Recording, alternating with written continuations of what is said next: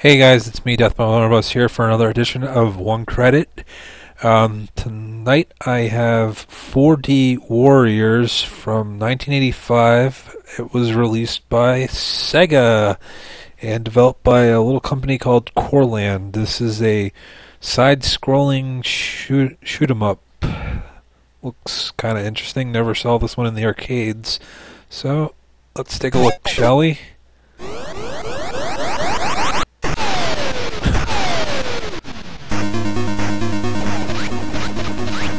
Okay.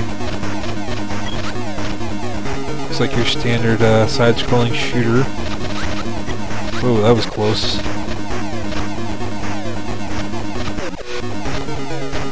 Ah, crap. Oh!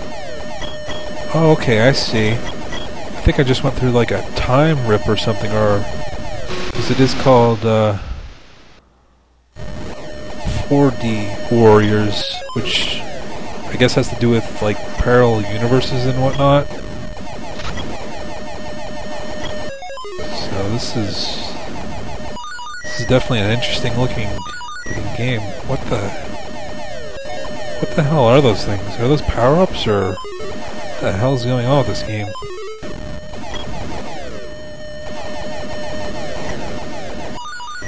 This is definitely some strange stuff.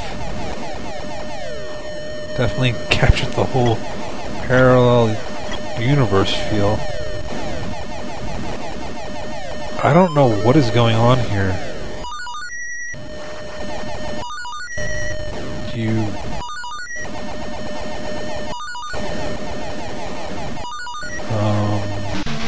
What the hell? This game is freaking trippy. Now there's some kind of arrow. Okay, am I back in the regular universe or a parallel dimension? What the fuck is going on? This game is certainly a freaking head trip. Can I... oh, those things are bad. Wow. That was very interesting.